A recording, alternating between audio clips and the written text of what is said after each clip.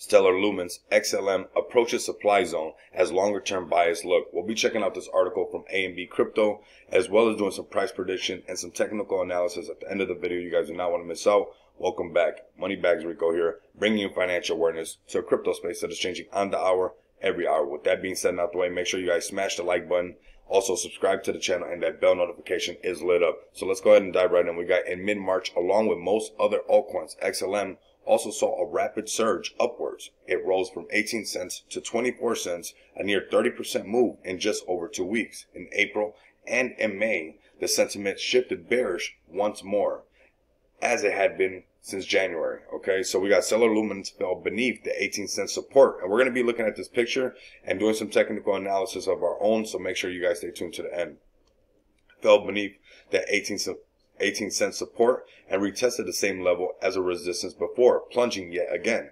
In May, it reached 10 cents lows and revisited these lows in June as well. So just very recently, okay, the market structure has firmly bearish in the recent weeks, to the north of 12.5 cents and 15.5 cents resistance levels from loom large, my bad. The 15.5 is a local high and would need to be broken for the longer term structure to flip to the bullish side. Now let's go ahead and take a look at this picture that they got, and of course we're going to do our own technical analysis, which is important. So we got these marks right here. We're talking about 12.5 cents and 18.5 cents. I have it marked a little bit differently. I'm going to show you guys why in just a second. Of course, none of this is financial advice. Do your own due diligence. But nevertheless, I have it a little bit different. Right now, we can see that these areas are true. You know, that 12.5 cents, that 13.5 cents. But instead of that 18.5 cents, which is a little bit higher, they want it marked up here.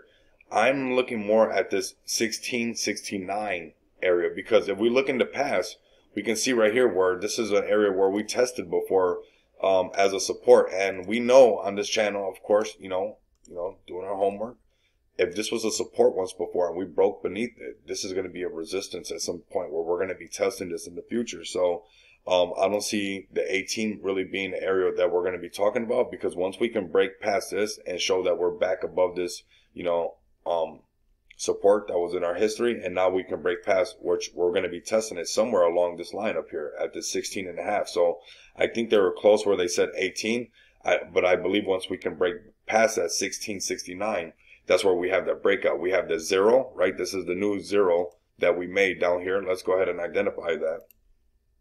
This is that new zero threshold right here, right? We're marching along, consolidating now. And now we're starting to make higher lows. Let's go ahead and adjust the chart a little bit better. Zoom in. So now we're making higher lows, right? This is that new zero threshold. We're marching into the setup, right? And then next we'll have a breakout. This one also is like that breakout area.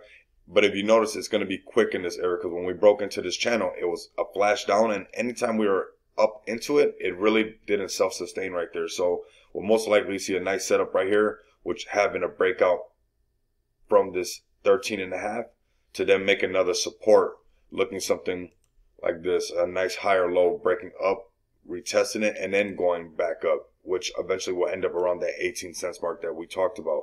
Then going to this recent area of those 24 cents mark. So I want you guys to leave some bullish comments about XLM. I don't think this one's going nowhere. I went ahead and voted good. So go ahead and you guys vote how you guys see fit. But we see the overall market is bullish. And of course, we're up already in volume 13.5%. The overall day is almost 8% for XLM. So we're looking at this one. XLM is looking pretty good. Continue to come back and experience the abundance of money with me. Until next time, you guys know what it is. Later.